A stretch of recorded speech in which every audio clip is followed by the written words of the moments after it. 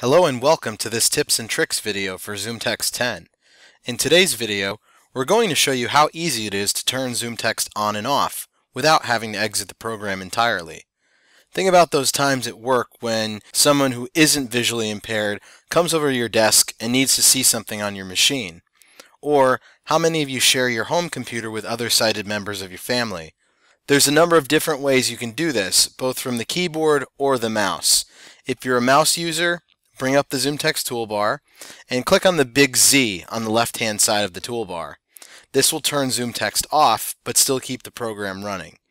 All magnification, enhancements, and speech will also be turned off. Clicking the icon again will re-enable ZoomText almost immediately, restoring all of your previous settings. ZoomText enabled. This way you don't have to completely exit the program. For those of you that like keyboard shortcuts, you can disable ZoomText by holding down the Alt key and then pressing the Delete key. To re-enable, hold down the Alt key and press the Insert key. ZoomText enabled.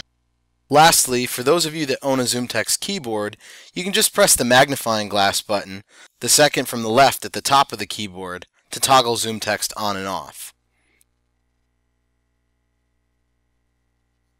ZoomText enabled. Thanks for watching, and be sure to check our blog for more tips and tricks videos in the future.